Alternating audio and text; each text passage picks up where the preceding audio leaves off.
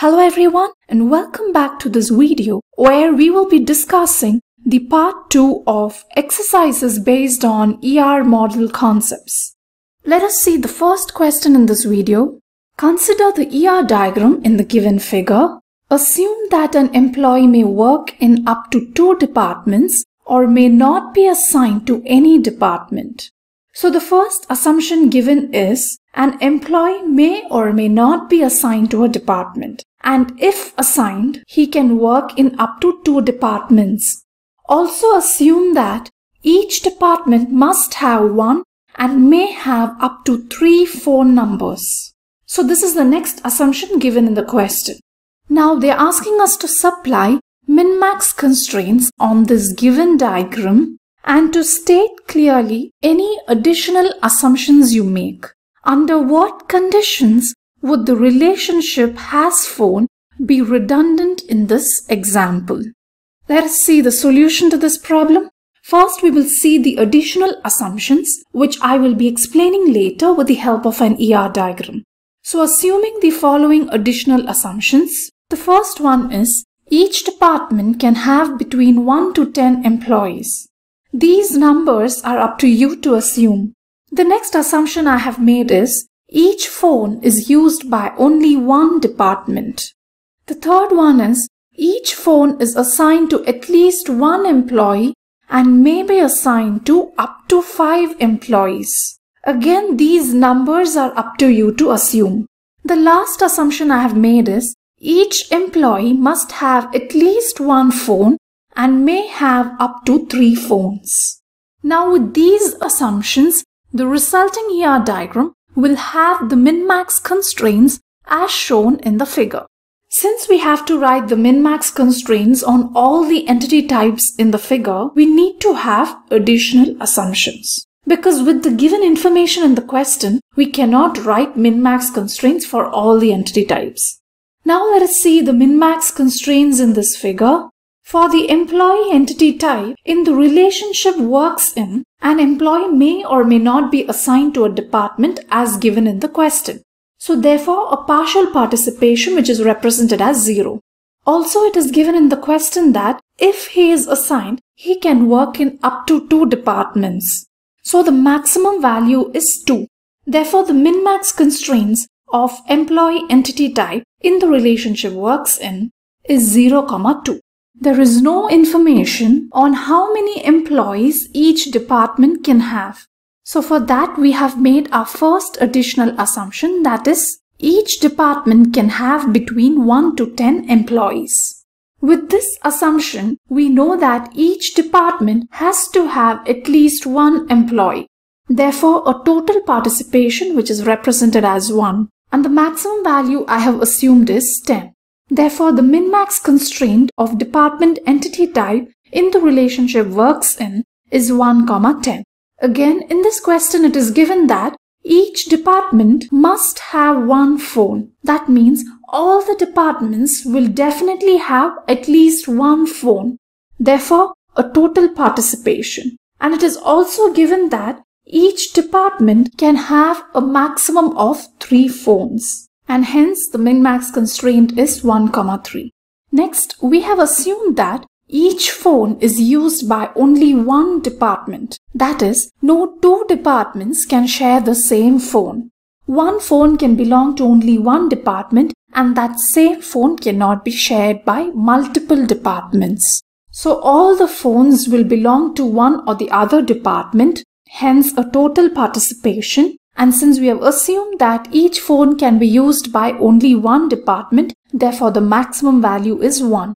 Our next assumption is each phone is assigned to at least 1 employee and may be assigned to up to 5 employees.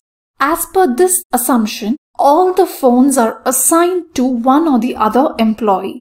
Therefore, a total participation and each phone can be assigned to a maximum of 5 employees. So the maximum value is 5.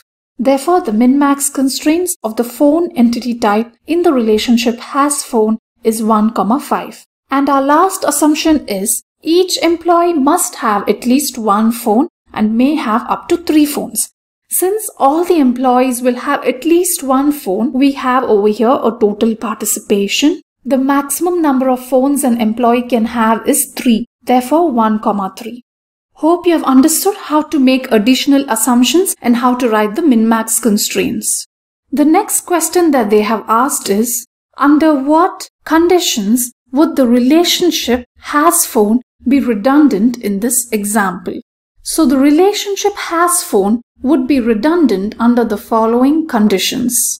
The first one is, each employee is assigned all of the phones of each department that he or she works in. That is, when all the employees of a particular department are assigned all the phones of that department, then this relationship has phone will be redundant.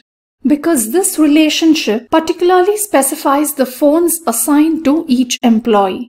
But if all the phones of a particular department are assigned to all the employees working in that department, then this relationship will be redundant. The next condition is, an employee cannot have any other phone outside the department he or she works in.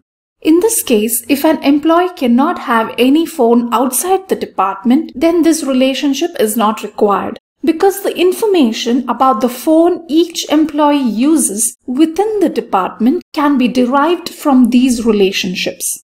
Hope you have understood these two conditions where the relationship has phone would be redundant or not necessary. Moving on to the second question in this video, consider the ER diagram shown in the given figure. Assume that a course may or may not use a textbook.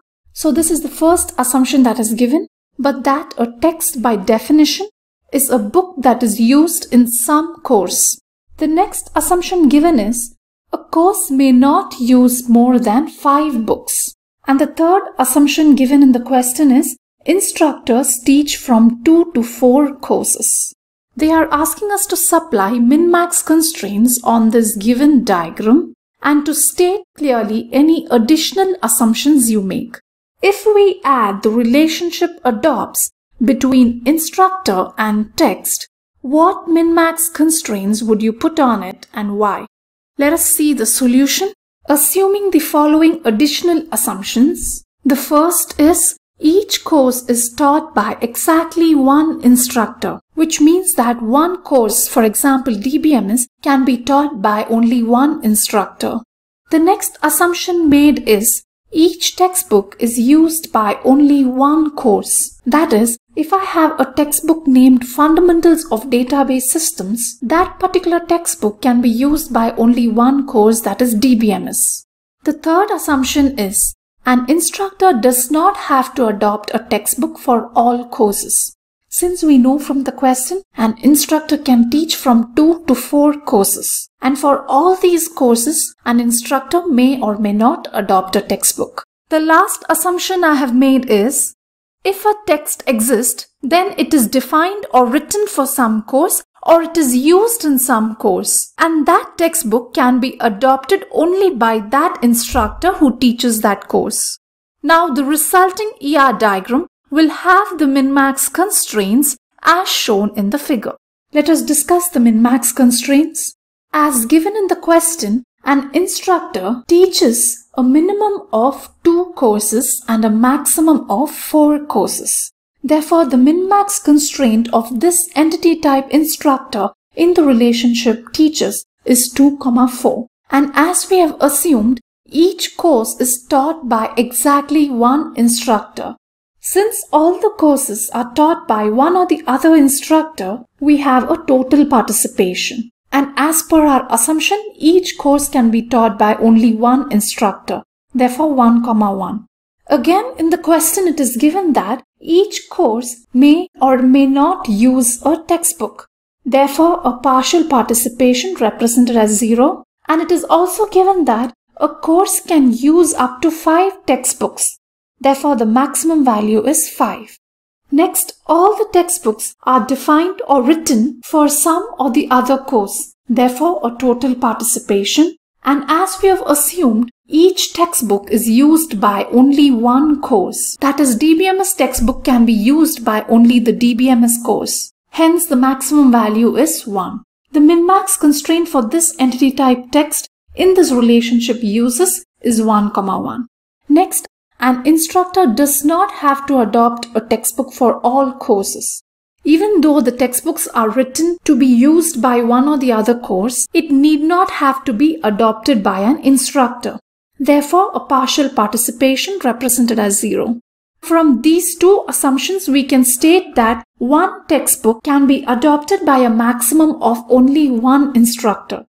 Let me take the same example of the textbook named Fundamentals of Database Management Systems. This textbook can be adopted only by that instructor who teaches database management systems. And with the assumptions, we know that there is only one instructor for each course, so therefore, one text can be adopted by a maximum of one instructor.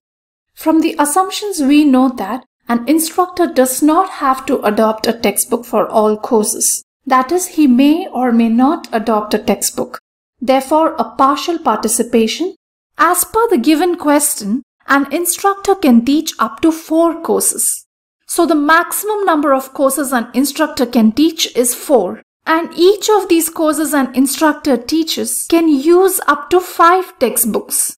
So the maximum number of textbooks an instructor can adopt is 4 into 5, that is 20. Hope you have understood how to write the min-max constraints in this figure. With this, we come to the end of the exercise problems based on entity relationship model. Hope you have understood all the problems that we discussed. Thank you.